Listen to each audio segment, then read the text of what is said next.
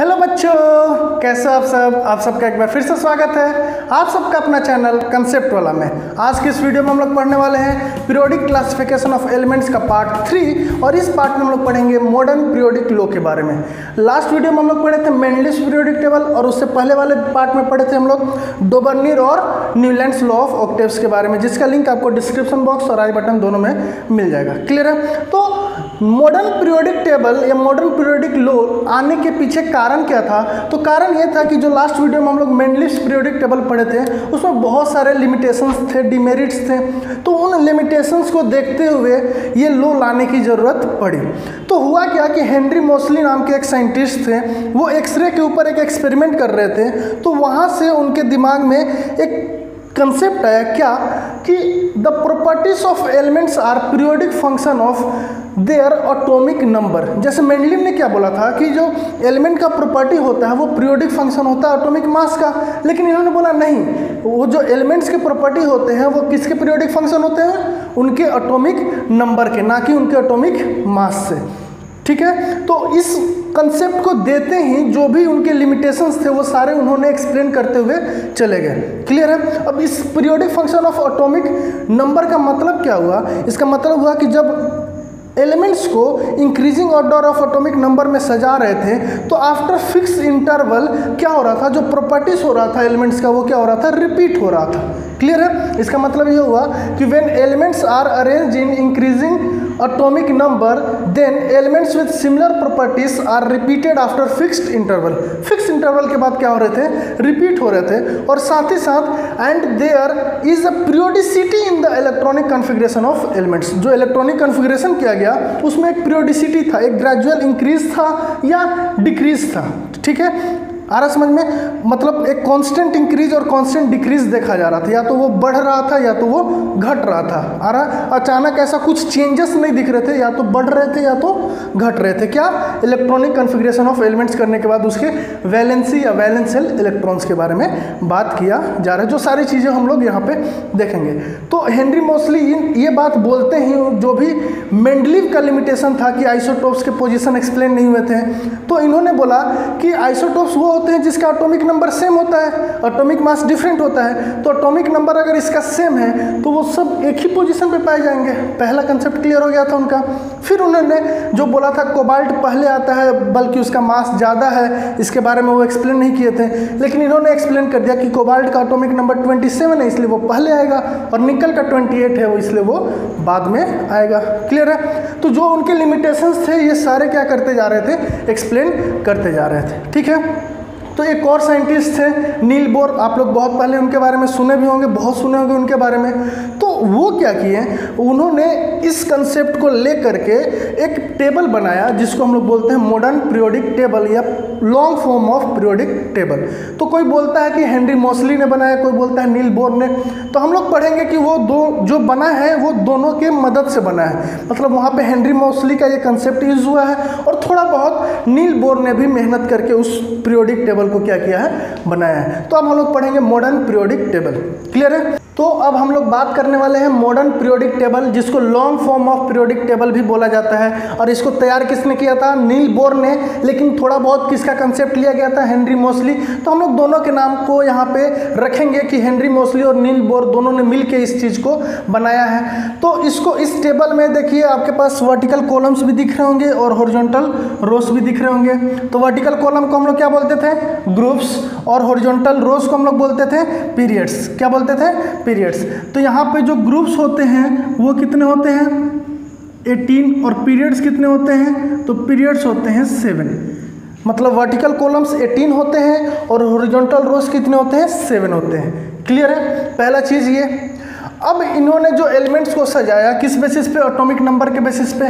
तो सबसे पहले हाइड्रोजन को रखा एटॉमिक नंबर 1, फिर हीलियम को रखा, फिर lithium, beryllium, boron, carbon, nitrogen, oxygen, fluorine, neon, sodium, magnesium, aluminium, silicon, phosphorus, sulphur, chlorine, argon, potassium, calcium. तो कैल्शियम तक आते ही हमारा 20 हो जाता है। तो हमें एटलीस्ट 20 तक याद रखने होंगे एटॉमिक नंबर, इसका यूज़ हमें होने वाला है। अगर आप लोग को अगर नहीं याद होगा 1 to 20 एटॉमिक नंबर, उसका लिंक आपको डिस्क्रिप्शन बॉक्स में दे देंगे। उसको याद करने का जो वीडियो है उसको आप लोग देख लीजिएगा, एक बार में आप लोग को याद हो जाएगा।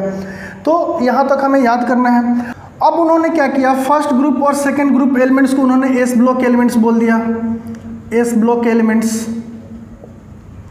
13 से 18 तक का जो ग्रुप था उसको उन्होंने बोल दिया P block elements, P block elements.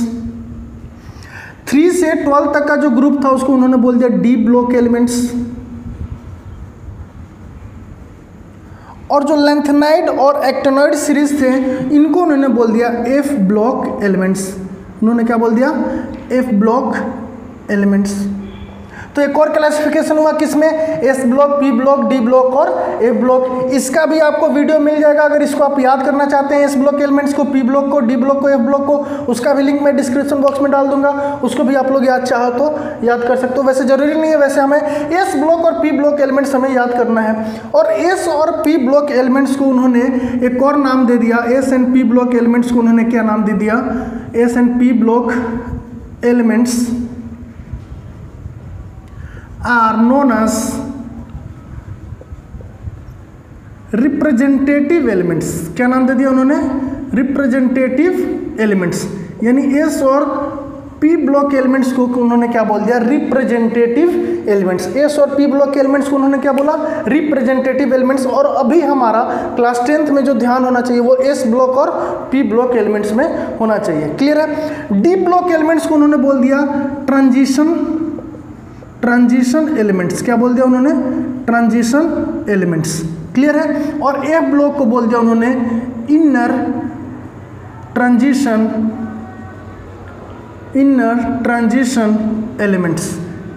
Clear है, इनर ट्रांजिशन एलिमेंट्स। तो एस और पी ब्लॉक को क्या बोला गया, रिप्रेजेंटेटिव एलिमेंट्स, डी ब्लॉक को ट्रांजिशन एलिमेंट्स और एफ ब्लॉक को इनर ट्रांजिशन एलिमेंट्स। एक और चीज़ क्लियर हुआ।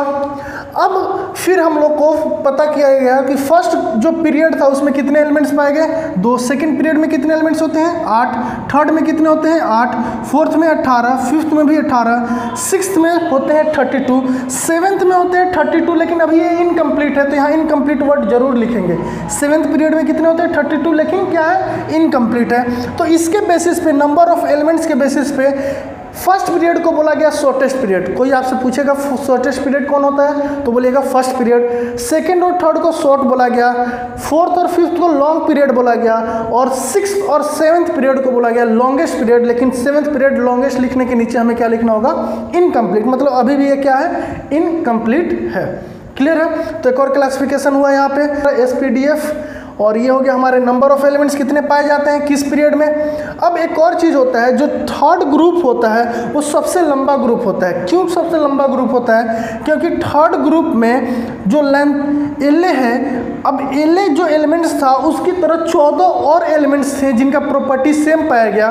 तो अब इस पीरियोडिक टेबल को डिस्टर्ब ना करते हुए इसको एक अलग से उन्होंने नाम बना दिया लेंथेनॉइड सीरीज, और उसको अलग से उन्होंने नीचे में उस पीरियोडिक टेबल को लिख दिया जिसको हम लोग लेंथेनॉइड सीरीज के नाम से जानते हैं।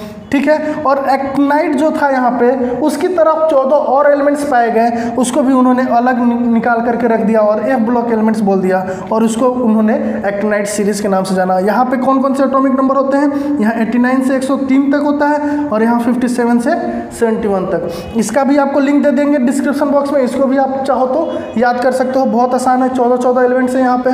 क्लियर है। ये हो गया।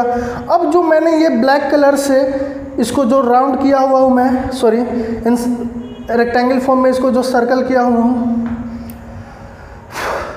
अब जो ये एलिमेंट्स दिख रहे होंगे ब्लैक कलर से, ब्लैक पेन से इसको जो किया गया है,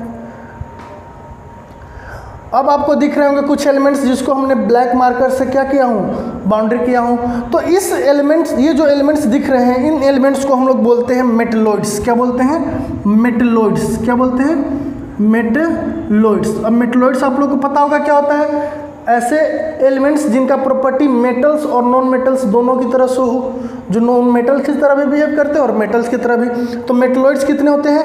2, 4, 6 और 1, 7।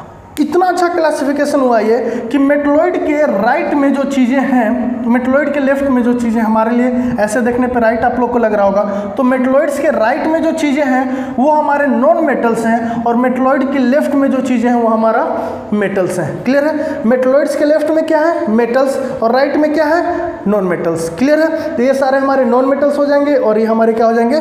मेटल्स हो जाएंगे। क्लियर है? आ रहा है समझ में? अब हम लोग देखेंगे फर्स्ट ग्रुप को क्या नाम दिया गया, सेकंड ग्रुप को क्या नाम दिया गया, 13, 14, 15, 16, 17 और 18 को किन किन नाम से हम लोग जानते हैं, ये सारा चीज़ अब हम लोग देखेंगे। यहाँ पे तो नहीं होने वाला, अब इसको हम रब करने वाले हैं, रब करके फिर इनके बारे में हम लोग देखते हैं कि इनको हम लोग क्या बोलते हैं, फिर उसको हम लोग लिख लेते हैं। क्लियर है?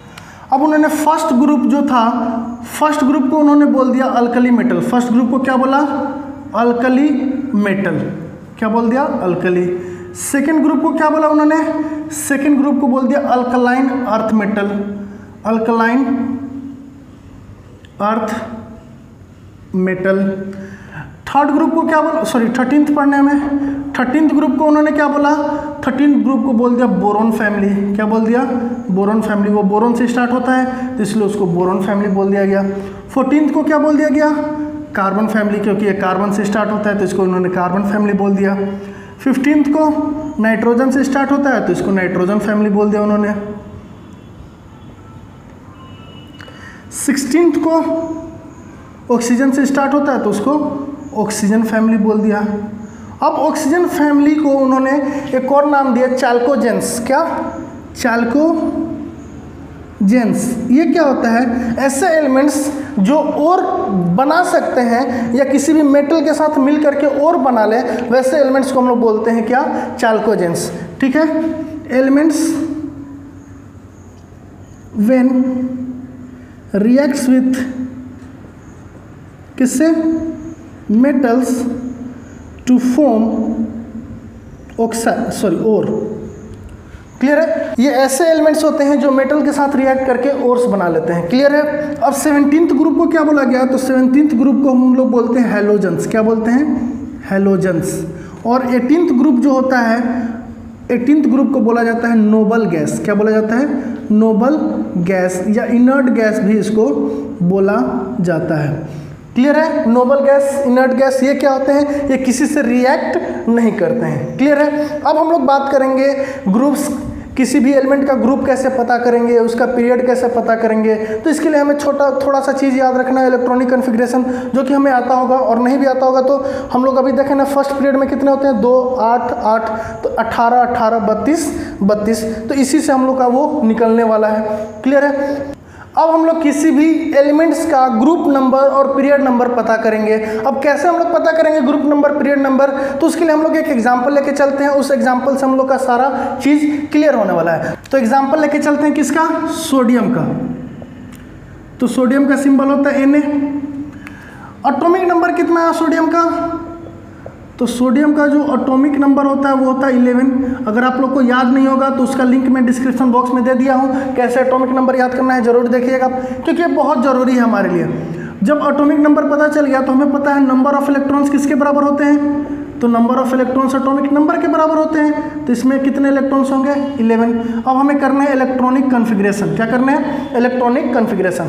तो इसके लिए हमें क्या करना है? फर्स्ट सेल में 2 इलेक्ट्रॉन्स, फिर 8 ऐसे करके डालने होते हैं। तो चलिए पहले में 2 डाल दिए, बचा है क्या? तो 11 है तो 2 ही गया, 9 बचा है। दूसरे में कितना जाना है? 8 चला गया। अभी भी कितना बचा है? 1। तो तीसरे में कितना चला जाएगा? 1। आया समझ में? क्लियर है यहाँ तक? जो आखिरी वाला सेल है इसको हम लोग बोलते हैं, जो आखिरी वाला सेल आएगा किसी भी एलिमेंट का कन्फिग्रेशन कीजिएगा उस सेल को हम लोग बोलते हैं वैलेंस सेल। क्या बोलते हैं? Valence shell. और उसमें जितने इलेक्ट्रॉन्स होंगे वो कहलाएंगे वैलेंस सेल इलेक्ट्रॉन्स। क्या कहलाएंगे? Valence shell electrons. क्लियर है? ये सारा चीज़ बताने का पर्पस यही है क्योंकि यही डिसाइड करेंगे इसके अब ग्रुप नंबर। तो अब ग्रुप नंबर हम लोग कैसे निकालेंगे, अब इस चीज़ को हम लोग देखते हैं। तो ग्रुप नंबर कैसे निकालते हैं? तो देखिए, ग्रुप नंबर जो होता है वो 2 तरीके से निकलता है, 2 पार्ट में इसको डिवाइड कर दिया गया निकालने का। अगर वैलेंस सेल इलेक्ट्रॉन्स 1 और 2 है, 1 और 2 मतलब वैलेंस शेल में एक या दो इलेक्ट्रॉन्स है, तो उसका जो ग्रुप नंबर होगा वो 1 और 2 होगा रेस्पेक्टिवली। क्या होगा? 1 और 2 रेस्पेक्टिवली। क्लियर है? लेकिन अगर वैलेंस शेल के इलेक्ट्रॉन्स 3 से लेकर 8 तक हैं तो जो ग्रुप नंबर होगा वो 10 plus number of electrons in the valence shell हो जाएगा, इन द वैलेंस शेल। समझ में आया होगा? अगर एक या दो इलेक्ट्रॉन्स है वैलेंस शेल में तो जितने इलेक्ट्रॉन्स होंगे वही उसका हो जाएगा ग्रुप नंबर। अगर 3 से लेके 8 तक है, 3 4 5 6 7 8, तो इस केस में क्या करना होंगे, जितने इलेक्ट्रॉन्स है उसमें 10 हमें क्या करना होंगे, ऐड कर देना होंगे। तो यहाँ पे कितने इलेक्ट्रॉन्स है? एक। तो एक इलेक्ट्रॉन्स है तो इसका ग्रुप नंबर क्या हो जाएगा, तो इसका ग्रुप नंबर हो जाएगा 1। अब बात करते हैं पीरियड का। तो पीरियड कैसे पता करते हैं? तो पीरियड्स के लिए हमें क्या करना होता है कि जितने सेल आते हैं वही उसका पीरियड हो जाता है। तो यहाँ पे कितने सेल आए हैं, 1 2 3, तो इसका पीरियड क्या हो जाएगा, 3। आया समझ में? 2-3 और एलिमेंट्स का लेके चलते हैं और अच्छे से क्लियर हो जाएगा। ग्रुप नंबर किस पे डिपेंड करेगा, वैलेंस शेल इलेक्ट्रॉन्स पे, और पीरियड्स किस पे डिपेंड करेगा, सेल पे, नंबर ऑफ सेल। पीरियड्स किस पे डिपेंड करता है, नंबर ऑफ सेल पे, नंबर ऑफ किस पे, सेल पे। और ग्रुप नंबर किस पे डिपेंड करता है, वैलेंस शेल इलेक्ट्रॉन्स, VSE मतलब वैलेंस शेल इलेक्ट्रॉन्स। क्लियर है दोनों चीज? ग्रुप नंबर किस पे, वैलेंस शेल इलेक्ट्रॉन्स, और पीरियड्स किस पे, तो आपके नंबर ऑफ सेल्स कि कितने नंबर ऑफ सेल्स पाए जा रहे हैं। आ रहा है समझ में? चलिए अब एक और एग्जांपल लेके देखते हैं। जैसे अगर हमें बात करें एल्यूमिनियम, एल्यूमिनियम, तो एल्यूमिनियम का एटॉमिक नंबर 13, तो नंबर ऑफ इलेक्ट्रॉन्स कितने हो जाएंगे, 13। इलेक्ट्रॉनिक कॉन्फ़िगरेशन कीजिएगा तो पहले में 2, फिर 8, फिर 3, 13 हो गए ना, 8 2 10 3 13। ये कॉन्फ़िगरेशन कब कंप्लीट होगा, जब हमारा पूरा इलेक्ट्रॉन्स खत्म हो जाएगा। 13 इलेक्ट्रॉन्स हमारे खत्म हो गए तो कॉन्फ़िगरेशन हमारा कंप्लीट हो गया। अब हमने बताया कि जो आखिरी वाला होता है वो वैलेंस शेल होता है और उसमें जितने इलेक्ट्रॉन्स होते हैं वो वैलेंस शेल इलेक्ट्रॉन्स होते हैं। तो जो ग्रुप नंबर होता था वो किस पे डिपेंड करता था, वैलेंस शेल इलेक्ट्रॉन्स पे।